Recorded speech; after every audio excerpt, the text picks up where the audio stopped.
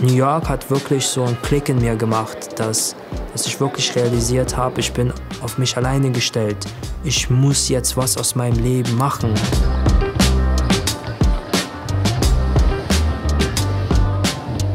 Man sieht Manhattan, Central Park. Yes, crazy spot right here.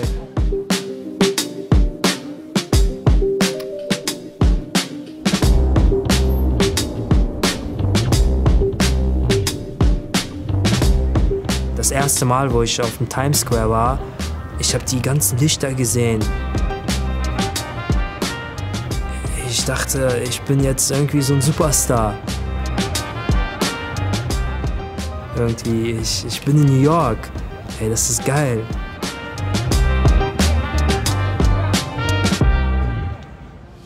Als ich in Amerika gelebt habe, habe ich die ganzen YouTuber gesehen, ne? Die haben alle schönen Autos gefahren, die waren in den schönsten Hotels.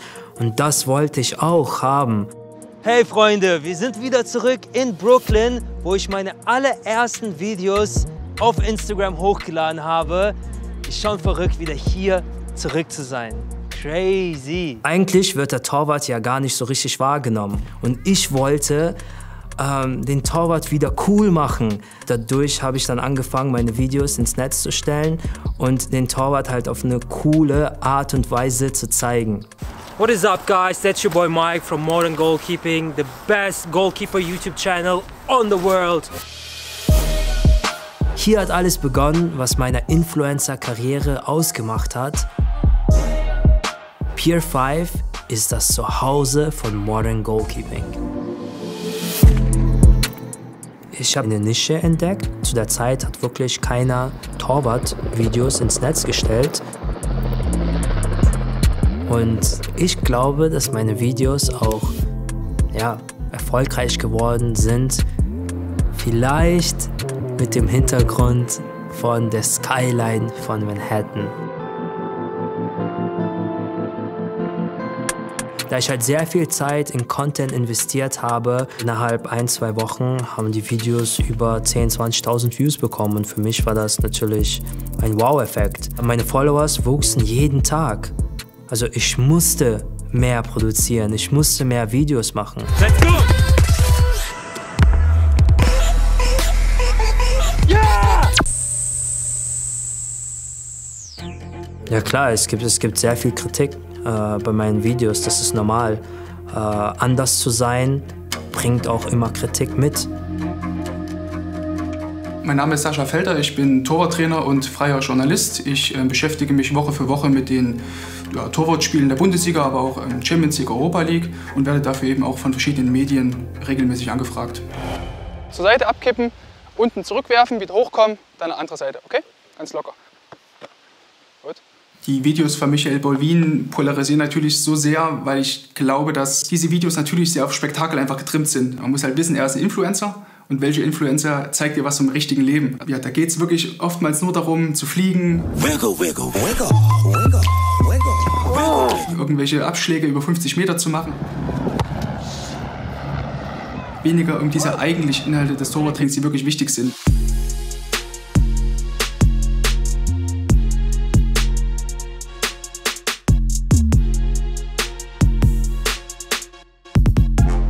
So ein Video, in dem Michael Bolvin da über einen Reifen springt oder über irgendwelche anderen Hindernisse springt, die sehen natürlich erstmal sehr, sehr gut aus, aber es ist natürlich mega gefährlich. Also ich will gar nicht wissen, wie oft dieses Video trainiert worden ist. Ich würde wirklich jeden und jeder davon abraten, sowas irgendwie ins Training einzubauen.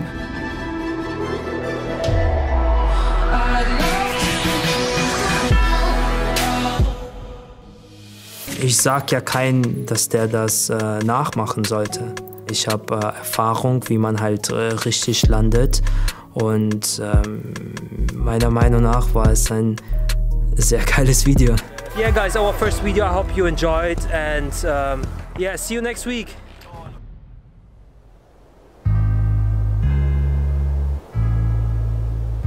What's poppin' keepers, guys? That's your boy Mike. We are here in the Red Bull Stadium. And guys, today we're going to challenge a professional player. Stay tuned and make sure to drop the like. Guys, let's get it. Das ist ein bisschen zu hoch, so vielleicht ein bisschen mehr. Heutzutage versuche ich mich schon auf das richtige Torwarttraining zu konzentrieren und meinen Fans einfach behind the scenes zeige, wie die Profis so trainieren.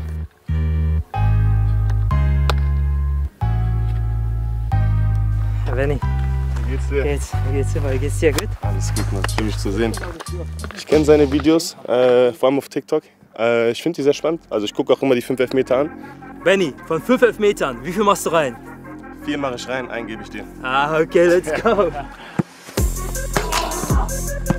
Ja!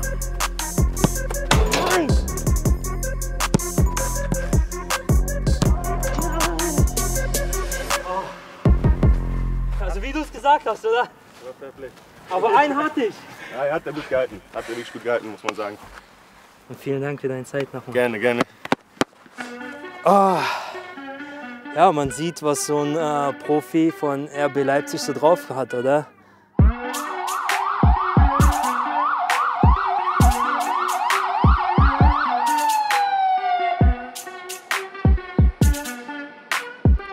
Nach dem Junior College muss ich mich jetzt entscheiden, wohin gehe ich als nächstes.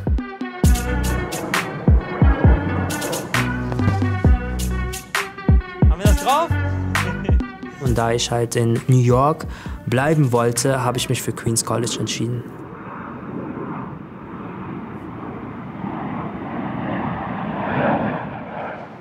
Coach Frank. What's up, buddy? How are you? I'm great. You look great, man. You look Thank great. you. Trying. Doing great, man. So proud of you. Ich bin Frank Vertullo und war 2018 Cheftrainer der Fußballmannschaft, als Michael das Queen's College besuchte. Ich weiß noch, wie er die ersten Tage zum Training kam und ich dachte, wow, wir werden richtig gut sein. Als wüsste ich, dass er unsere Nummer 1 sein wird und das Team zu etwas Besonderem führen wird. Fußballerisch lief eigentlich alles super. Ich wurde zum besten Torwart der Saison, zum Captain. Aber schulisch habe ich alles verkackt.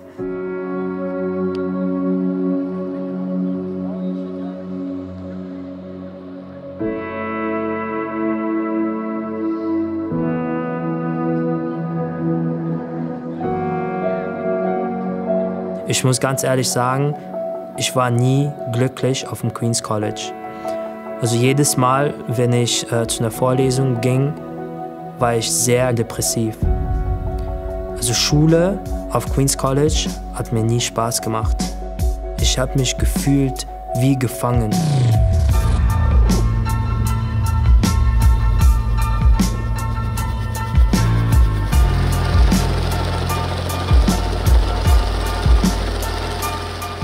Zu der Zeit im College war es natürlich nicht einfach, weil New York eine sehr teure Stadt ist. Ich brauchte eine kleine finanzielle Hilfe von meiner Mutter.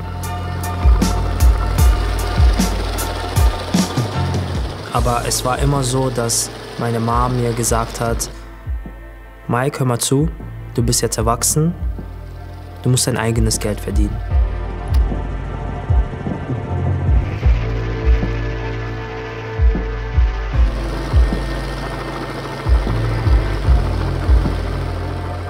Als mir bewusst war, dass Mischa konzentriert nur auf Video und Fotos, ja, ich war schon schockiert. Es war schon für mich nicht logisch. Ich sage, okay, du musst dann selber dein Leben gestalten und ich bin draußen.